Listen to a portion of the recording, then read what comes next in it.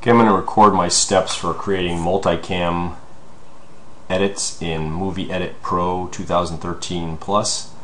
So I have currently on the screen opened up the program, and this is the entry screen, and whether you want to create a new project, load an existing project, or use a movie template. In this case, I'm going to create a new project. I'm not going to give it any special date. I'm just going to go ahead and leave the date on here. Or actually, maybe I will. So let's just call this multicam. Actually, I'll just do multicam edit. Step 1. Let's just call this that. And I'm going to create a project folder to store the media that I import here, because otherwise accidentally I could move the media someplace else and then I won't be able to find it in my project. So I'm going to create a project folder where the media is going to get copied to. So I'm going to end up creating more storage usage on my computer, but this assures that I've got the footage stored with the edits that I'm doing. So I'm going to do that. I am going to choose a movie setting. In this case, the footage that I'm going to be importing is high def 1080i. So I'm going to go down and choose NTSC since I'm in the Americas. 1080i 16:9 as my movie setting. You can always change this later on if you want a different movie setting, because sometimes you're importing multiple. Like the last time I did an edit, I had some footage at 1080i and some at a lower quality that somebody else shot. In this case, though, all three cameras we had were synchronized to the same 1920 1080. So I'm going to go ahead and click OK, create my folder, and start to establish the project. So at this point here, I need to go into the media pane here and find the media that I want to import, the footage.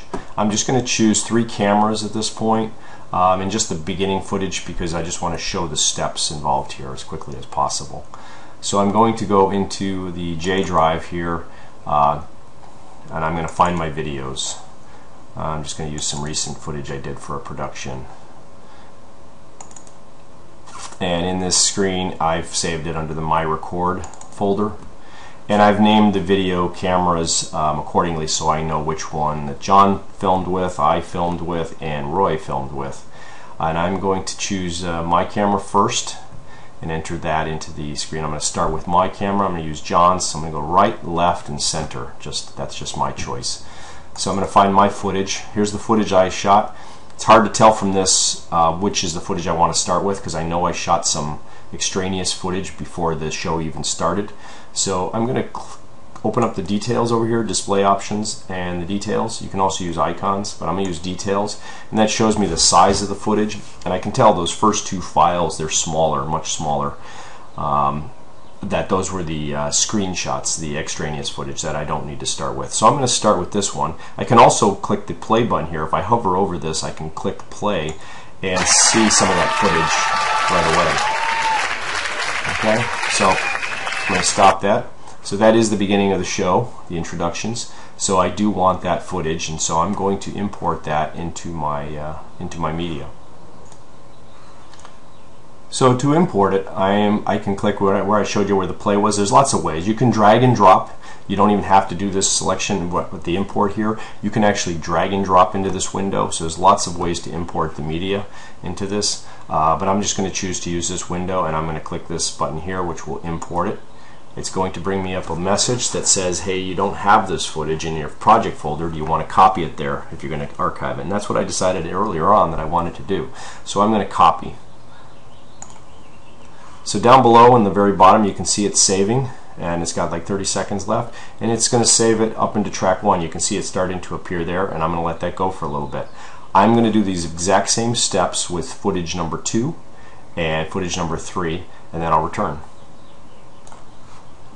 Okay, I have imported all 3 footages. It says now the active movie has a resolution of 1920, but the file that I just added has a resolution that's less. Do you want to adjust the movie to the imported file? I do not in this case. I want to keep the original settings, not the imported file. Okay, so I've entered them all, and you can see that it doesn't add each one as I've entered each one. It doesn't add them on different tracks. It's actually added them linearly. You can see the second camera's after the first one, and the third camera is after that one.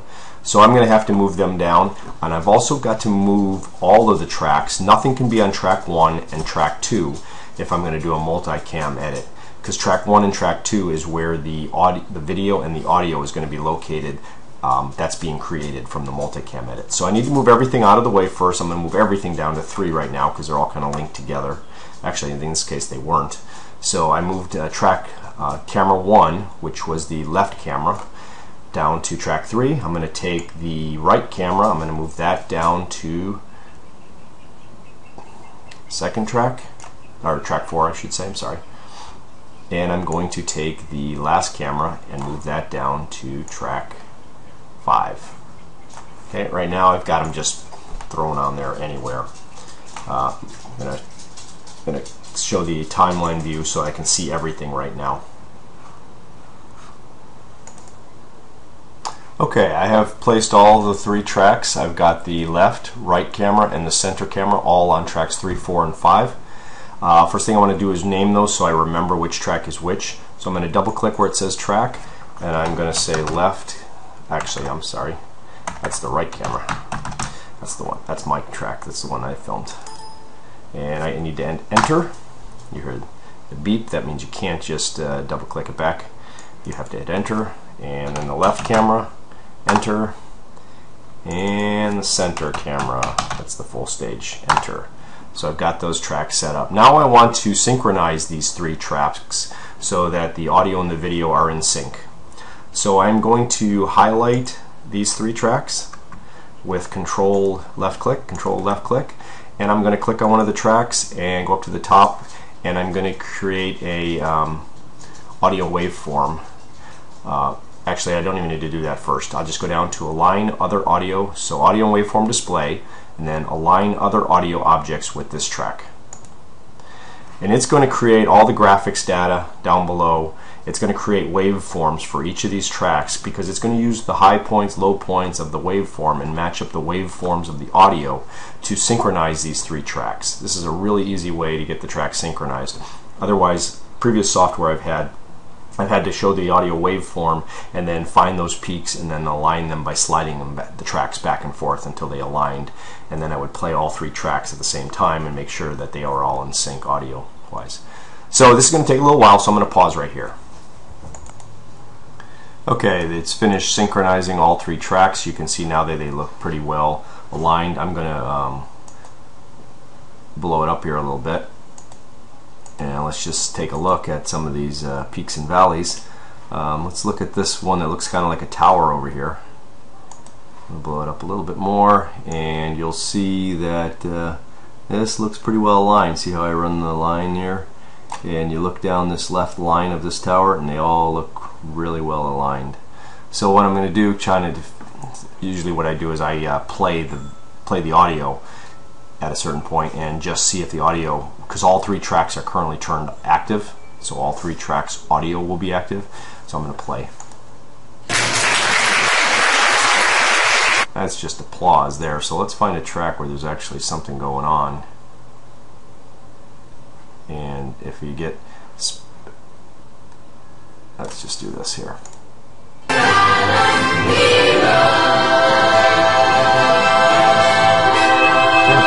I don't hear any echo, so it sounds like they're all adequately aligned, and we're ready to go. One thing I want to do is verify that I've got, in fact, the right track, the left track, and the center track all in the correct places. So using this footage here, I am going to click solo for the first track and see what we're doing. And there's the right track close up. It looks like I'm on the right side of the stage, so that looks perfect. I'm going to click solo on the left, and that looks like we're shooting from the left side. And I'm now going to click solo from the center, and that does look like it's centered as we could go. It's a full stage shot. There really is not an exact center. So it looks like all 3 are set properly, and we're ready to go on to the next. That's it for this. I will cover in a separate one the actual multicam editing.